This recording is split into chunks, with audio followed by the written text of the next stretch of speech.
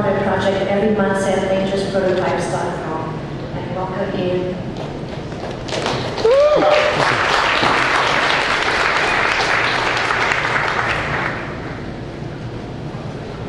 Okay. USB is the ubiquitous interface.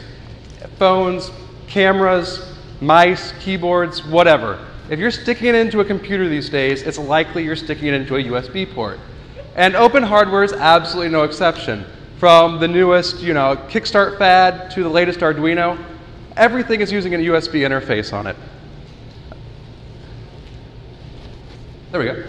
So what is a USB ID? When you plug a device into a computer, it sends two numbers to the computer and says, hey, it's me. Do you have any clue what to do with me? And the computer looks for a driver and figures out if it's a mouse, or if it doesn't know what it is, it asks you to feed it some data, feed it a driver. And that USB ID is two parts. The first part is the vendor ID, and that tells you who actually manufactured the hardware.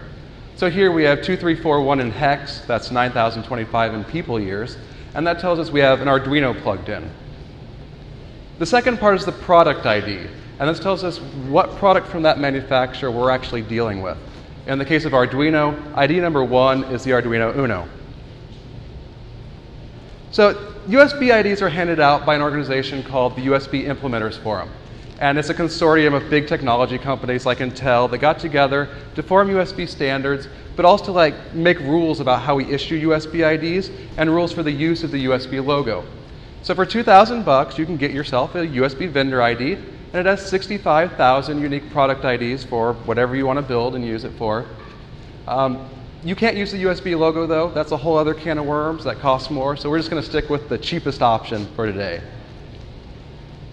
LEET is already taken, we ask, and you can't get a custom vanity number unless you're a founding member, evidently.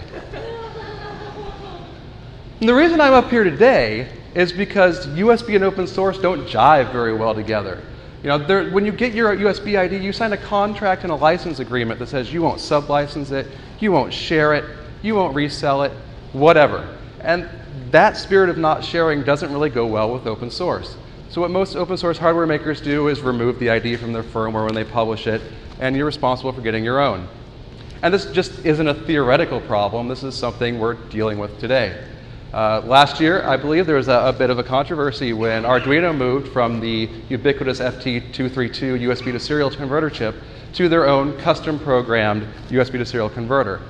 There was some thought that this would lock other open source people out, because now in order to use the new Arduino Uno design, you're going to have to cough up $2,000. So you make your latest thing, you base it on the Arduino, you're going to have to come up with $2,000 just to play in that arena, or you're going to have to fall back to the old technology. So $2,000, that's absolutely nothing to a big company. It's not even that much to a moderately well-funded startup. But how about hackerspaces? How about community groups in a forum that design some open hardware? How about a high school or a college class or a kitchen table startup where someone's trying to get their first 20 USB kits out the door? Now they're going to have to drop $2,000 to get the ID, and that's prohibitive, especially if sometimes it costs 10 to 100 times more than your actual startup costs. So the first thing people think is, you get 65,000 of these things, why not sell a couple? Well, first, the USB Implementers Forum is very specific. It's completely against their license and they don't allow it, and you'll have to sign a contract to get an ID. But in the beginning, way back when they started, they handed them out no strings attached. I believe it was about $1,000 then, maybe $1,500. You give them the money, they give you the ID to use as you want. So 2 Dutch web shops bought vendor IDs and started selling unique product IDs from their web shops for a couple bucks each to make it available to open hardware people and community people specifically.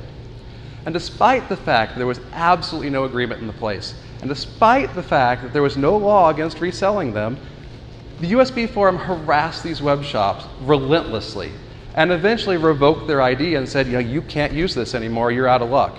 One of them stopped, thinking it's not worth it to battle the USB Forum over this. One of them is still selling them today with lots of warnings on their web page about how it's been revoked, but it's unlikely to be duplicated and blah, blah, blah, blah, blah. There's a tendency to think if we can just find the right loophole through this contract, that we'll be able to sell IDs, MacGyver our way around it.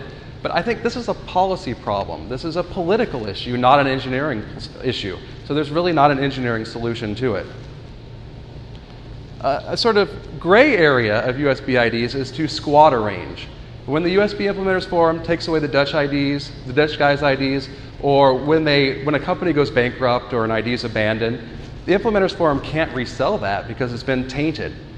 People run the risk of getting duplicate numbers. So it's open source hardware can squat that range. They can pick a number in an abandoned range and start selling products with it. But it's not exactly professional, though you do see it a lot in cheap electronics. This is sort of the approach the OpenMoko smartphone people took. This is recent news. Maybe some of you have heard of this. The company dissolved, and they left their USB ID to the community. And now the community is issuing IDs and reserving them for open source licensed products on their wiki. Supposedly, there's no law to prevent this yet, but they don't have any authorization, any agreement with the Implementers Forum, and I would imagine the Implementers Forum would say, no, you technically shouldn't do that. This may be fine for testing and maybe fine for open source projects, but it's not very professional. And if you dared to sell something with one of these, I'm sure the Implementers Forum would eventually come after you for it. When the Arduino Uno came out, there was the controversy that it now locked people out of doing open source with the latest hardware. And a common solution that was suggested was to use a chip like an FT232 from the old Arduino that already comes with a USB ID. And I think this solution is a fail for two reasons. First, it relegates open hardware to like second-class citizen status, where you have to use a certain sort of thing to get your design done because of stupid political reasons. And second, it puts us in, it makes us rely on a black box. We don't know what's in it, we don't know what software was running, and that seems completely contra to the idea of open hardware.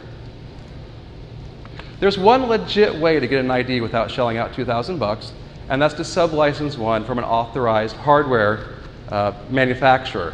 The USB Implementers Forum will let some hardware manufacturers issue IDs for use exclusively with their own manufactured silicon. There's not a loophole out there if you're thinking that.